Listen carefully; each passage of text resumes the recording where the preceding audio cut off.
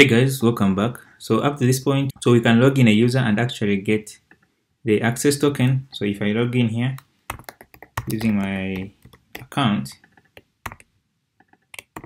should be gmail.com. Let's say I log in.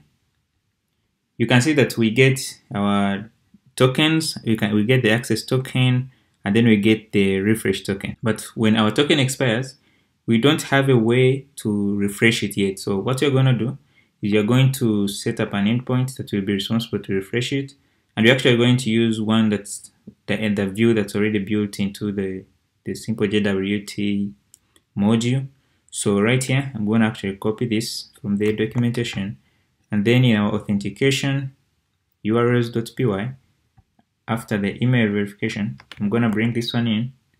So what it does is basically it's looking out for when a user is trying to access token/refresh, and then it's rendering the token refresh view from the module. All right, so we have it. Of course, we want the token refresh view, so we can get rid of this. So once we have this one set up, and we come back to the application, reload, everything should be working fine. But now we should be having this endpoint that takes the previous access token and then returns us a new one. So let's see. So here, if I come and supply and login, say gmail.com, my password is my username, is my email, doesn't matter. So when we log in, we get the access token and the refresh token. So let's say this access token had expired.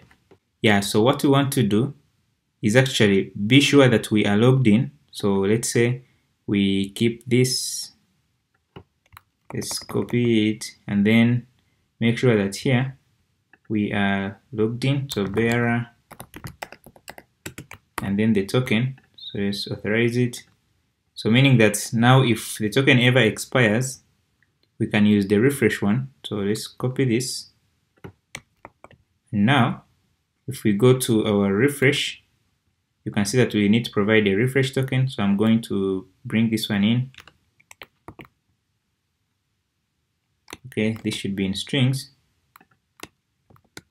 So now if I click execute, you'll be able to see that we get a new access token. So now we can replace our expired access token with our new access token. So that will ensure that the user won't be like automatically logged out when their token expires, and they can keep a good experience using our front-end client application. So that's well and good. So I'll stop the video here. If it helped you, give it a thumbs up, consider subscribing to the channel, and I'll see you in the next video. Bye.